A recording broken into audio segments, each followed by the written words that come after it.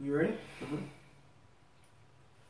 Welcome to Political Thursdays. It's CJ and my main man Moyne here. And today, man, we've been getting it in all day, just researching and finding out more and more information.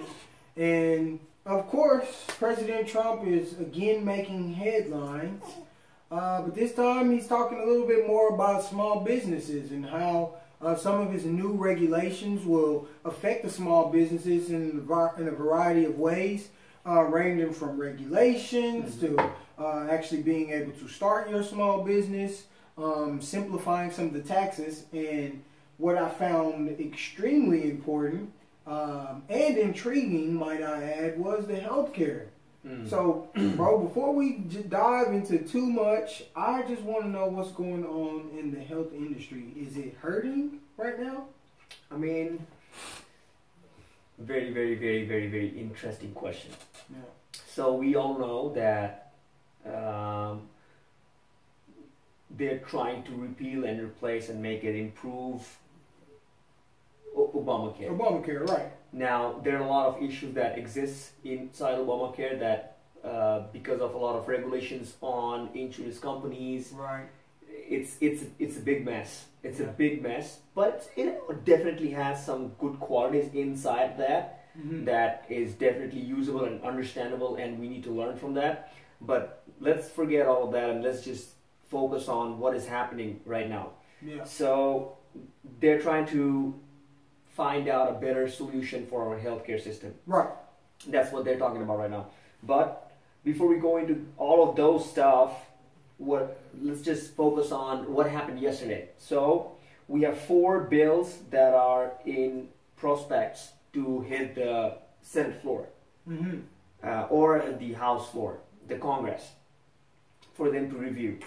And one of those are, as you said, like I wrote it down because this is a very complicated stuff. I just cannot. This is not my job to memorize inside your little mind. Huh? Yeah, remember when we were trying to read and understand the bill? Yeah. Oh my god. So that we can have this communication. It's way too complicated. It is.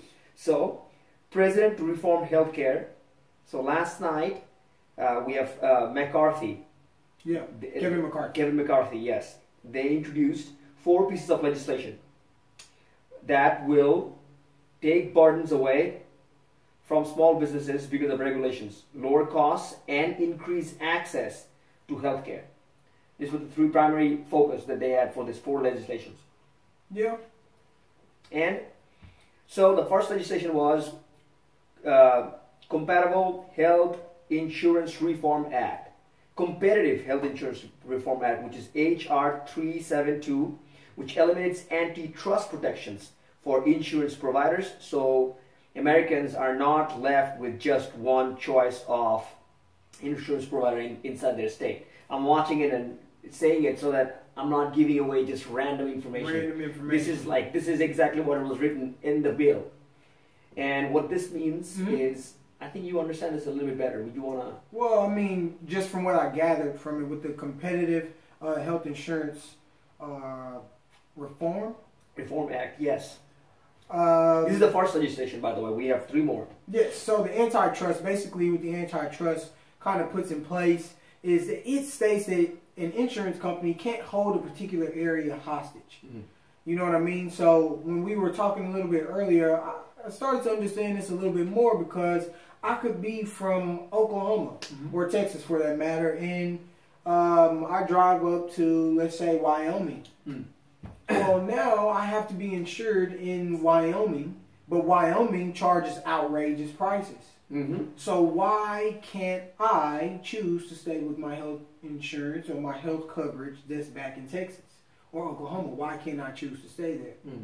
Well, this act kind of repeals, but it repeals it so that there is more competition in the marketplace. Like, this act proposes that one should be able to keep his coverage from that area, or decide which way is better for them, which fits their financial needs better. Yes. Also, now because of certain regulations, insurance companies cannot provide their services in certain areas, in certain demographics. Yeah. But when they take this out, they will probably be able to compete with insurance companies in areas where those insurance companies have more dominance.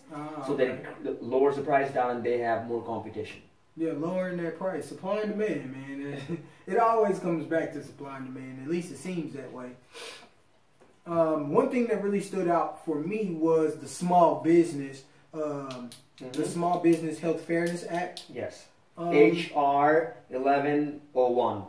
That's the name of the bill. Well, that's huge to me because yes, from the little that I understood about it, because I noticed that it stated that insurance companies could band together to get a lower. I'm sorry, small businesses could band together to get a lower insurance cost. But I don't fully comprehend how that will really happen. Can you shed some light on that? Yeah. Okay. So let's get insurance out of the way. Let's focus on small business because it's so complicated about when it comes to insurance, and there's so much regulations that if I explain it and relate health insurance with this, it's not going to make any sense because health insurance definitely is not small business. Right. Now, what they're saying is that they're going to level the playing field for small businesses to compete against larger businesses that are already established, which is really hard. Yeah. Now, they were going to let small businesses band together so that they have much more, a bigger defense system against big companies trying to buy them out.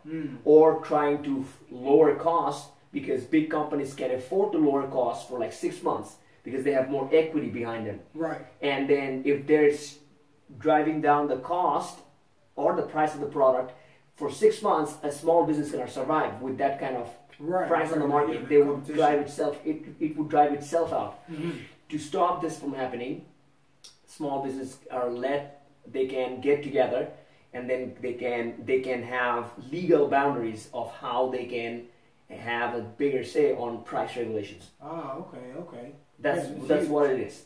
That's a huge thing because once the small businesses can, put their 2 cents in about what the prices should be for insurance and things like that, it really does give them the opportunity to say, okay, well, we want to be a part of this insurance policy or be partnered or band together as a union, a small union, if you will, to get a lower price. So I guess that kind of opens the door for people like me and you who are going to start a business or are in the business world now, and we actually get a chance to decide how much money we'll spend on health insurance, especially when it comes to our employees. Yes. One more thing that I want to touch bases on is that this Small Business Health Fairness Act, which is HR 1101, is the legislation that will build on a bill that I've already brought up here so that I can refer to you guys, is that this bill is already in place for a long time. It's Section 202. It says Congress finds that a vibrant and growing small business sector is critical to create jobs in a dynamic economy. Yeah. That's what they're saying. Now, there's a lot more to this, like fundamental changes that are needed in the regulatory and enforcement culture of federal agencies to make agencies more responsive. There's a lot of stuff that really small businesses really don't need. Now, let me say the purpose of this bill. Let me refer to the purpose of this bill. The purpose of this title is to implement certain recommendations of the 1995 White House Conference on Small Business regarding the development and enforcement of federal regulations, to provide for judicial review of Chapter 6 of Title 5 United States Code, to encourage the effective participation of small businesses in the Federal Regulatory Board, to simplify the language of federal regulatory effective small businesses, to develop more accessible resource of information on regulatory and reporting requirements of small businesses so that they can compete with big businesses. And this is a lot of work, a lot of paperwork. For small businesses, a business that's just started cannot do this kind of stuff. This is like ridiculous. Time out. Did y'all understand what? That's way too much. Who can understand that? That's the problem. This is the problem with our world right now. Way too much. Nobody can understand all that stuff you read, man. You be sitting there reading this bill for 3 hours. I didn't even look at the bill. I didn't even finish, I didn't even read half, 1/4. This was not even 1/4, a couple of sentences. That's part of the problem, man. This is the issue. And so we come here to try and shed some light on what's going on in the world today, or some of the legislative languages that that's used. Going out. But it's really hard because who can understand that stuff? But we have to start getting involved. We have to start getting involved and educating ourselves on some of this, because it is important for us to vote. If we voted to say, you can literally, this can happen. Yes. You can literally tell your local officials that you want a bill to be processed to make the language in these bills more simple. Yes, simplified, so that you can actually read them and learn about them. You can do that. Isn't that amazing? Mm-hmm. But we don't use that kind of stuff. I've never done that myself. I'm like telling you what you should do. I've never done that myself. But it's stupid. Who can read that? That's too much. That's too much. And I think we're getting better, because now we are sharing this with you guys, and this is why we have to read it. Yes. We have to understand this is a lot of stuff. But there might be a reason. Who knows? I don't know. There might be a reason, because when it comes to bills and stuff like that, people can share a different kind of perspective of what is not written there, yes. and then just drag you into a different direction that you don't want to get dragged into. That's why they're like completely strict on what language they use. And it's important that you said that, because there is another part of that healthcare that really gets to me, which was the Protecting Access Care Act, which is supposed to limit frivolous lawsuits, which drives up healthcare costs, right? And so basically what it's saying is that you are going to have health insurance in place that will stop preventative health care in the aspect of, or preventative medicines. And if you do decide to file a lawsuit, that you will be compensated in a maximum of 3 years.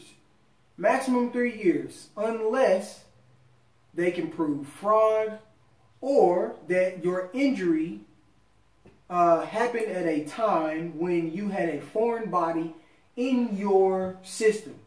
That could include weed, substances like weed or alcohol and things of that nature, which bothers me. And that's part of the language that I don't understand. I need you to be specific, because that bothers me, because what you're saying is, in my mind, how I interpreted that in the event that I get injured because someone is giving me a bad medicine, just because I had a drink the other day, or because I smoked weed 3 weeks ago or 4 weeks ago, or however you decide to smoke, if that is the case, then you won't be compensated for your loss, and it had nothing to do with your injury.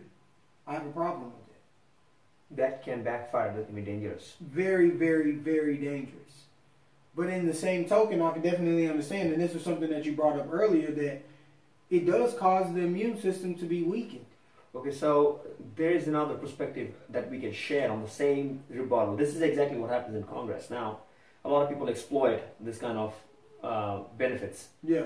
And what they were specifically saying, what were they saying about the preventative disease or preventative medicine? Preventative medicine. Preventative medicine basically is antibiotics. Antibiotics. What happens is that sometimes, a lot of times this happens, is that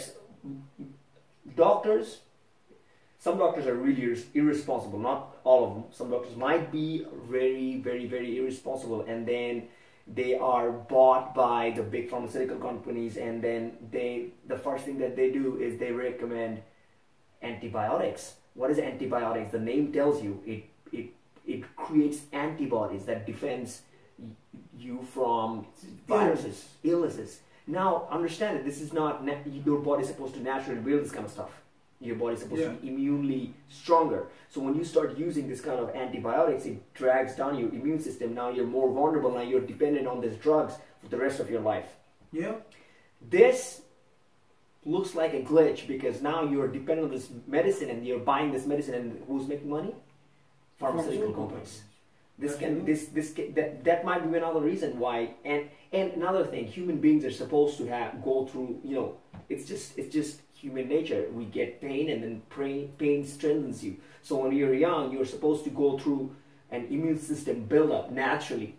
But I think, the problem is, I think we've gotten so weak as a society that anytime we start to feel a little pain or a little change, then we say we want a quick fix. We need something to fix me right now. Yes. When your body needs that pain, or your mind needs that pain, or you need that pain in order to progress. You don't see true growth unless you start to feel a little bit uncomfortable. And that's why I have to say, although I do find that just baffling, that you could put something in place to where if I did something 3 weeks ago and got injured today and it has nothing to do with it, that I wouldn't be compensated.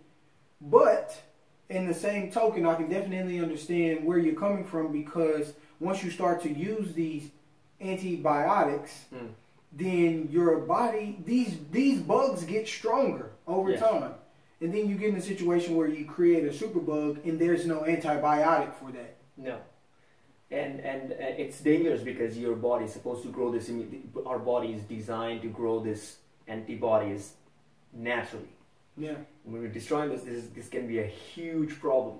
This is why you see a lot of people who are older than 65, people who are the senior citizens of the United States. Yeah. They have so many health issues. Yeah. It's because of this.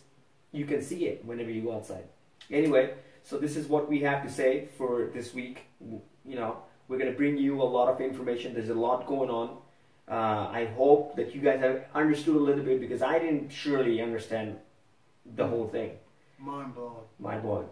But listen, here in the near future, I want you to keep a close eye on healthcare. Keeping a close eye on small businesses and the regulations that are being put in place. We will continue to educate ourselves, and in turn seek to educate you as well. But we want to learn more. If you know more information, you can share more information. Please comment below. We'd love to hear your thoughts on our show today. Signing out, this is CJ and my main man Moin. Till next time. Peace. Let's drink it out.